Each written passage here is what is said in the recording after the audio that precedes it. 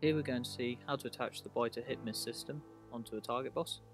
We want to start by putting the screw tool into a power drill and tightening it up.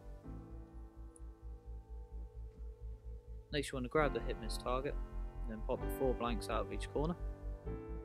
These can be discarded off after use.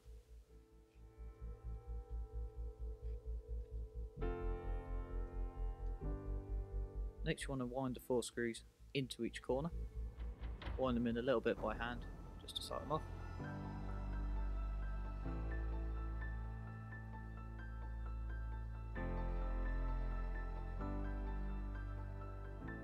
After this you want to position the foam onto the boss. Make sure to check the orientation. Here we're using the 60mm discs, so we've got the 2 at the top and 1 at the bottom. Next you want to grab the power drill, keep good pressure onto the foam target, and then slowly wind in each screw. Here you can see we're using a damaged target boss. This is the type recommended by Beiter for use with this system. They do not recommend the use of hard straw bosses. Once all 4 screws are in place and the target's square onto the boss, it's ready to use. Now we're going to look at how to insert the discs into the Beiter hit miss system.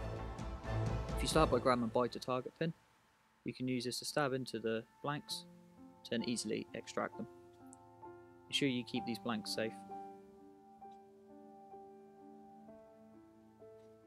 Next, if you grab one of the discs and then push it into the hole, you can then use another disc to then flatten these off by running around the circumference. And just repeat this process with all 3 discs.